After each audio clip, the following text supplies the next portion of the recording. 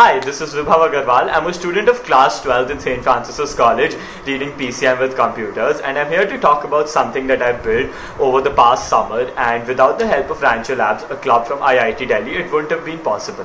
So basically, in simple terms, it's a glove which can convert any sign language in the world to any text that you want to. Of course, depending upon how you modify the code.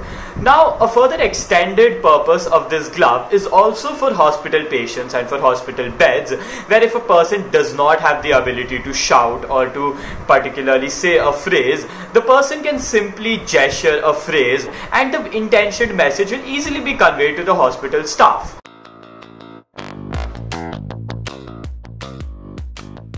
I have used 5 flex sensors, a simple Arduino Uno board, 5 10 kilo ohm resistors, a breadboard, an I2C LCD display, and a simple LED light to turn the backlight on for the LCD display.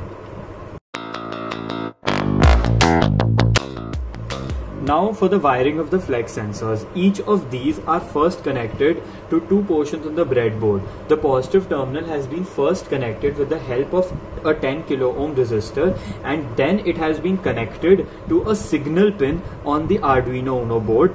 I have used 4 of them which are of the same type. However, for the thumb I have used a more sensitive one so that it gives a more sensitive output. Now for each of these sensors, the basic functionality is that on bending like this, and it gives a different resistance for each of the bend. Now by calculating and by knowing the flat resistance and the bend resistance and the amount of resistance that it is giving at the particular point of time, the bend angle can be calculated. Now as soon as you turn on the device, it would show welcome to the device. It would first wait for 10 seconds for you to gesture or to make the symbol, and then it would run 5 tests, and then for a particular combination of the resistance that has been given, it would then give to you an output on the LCD display, as you will see in the future.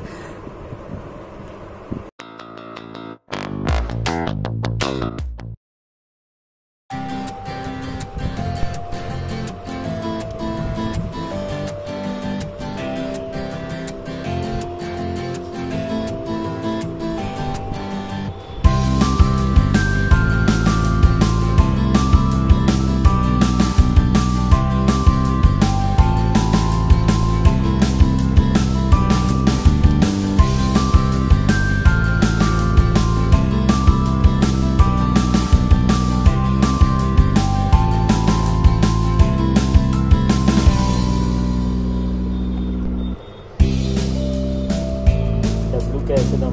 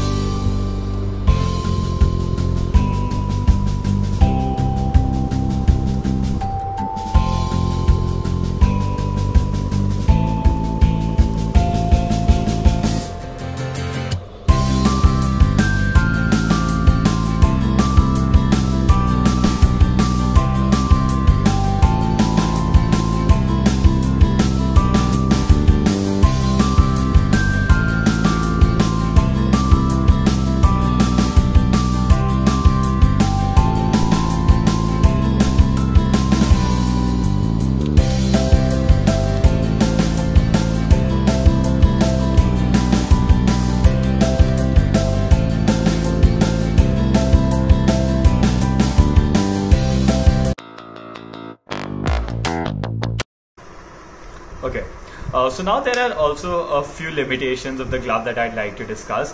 The first one being the absence of an accelerometer. Now the purpose of an accelerometer is to record the tilt or the posture in which a hand is placed. For example, this glove cannot record the difference between this and this, which is essentially the same except the tilt and the position and the altitude of the hand or the device that you're choosing. Now the second limitation of the glove is the sensitivity of the flex sensors. Now naturally, due to the presence of lockdown and the COVID pandemic, I do not have the availability of the best and the most sensitive flex sensors. Now by what I mean by the sensitivity of flex sensors is the bend angle, is the precise bend angle that it can provide. Alright, thank you so much for watching this. I really appreciate you taking the time out, and if this video was of any use to you, I really appreciate the share, and thank you so much.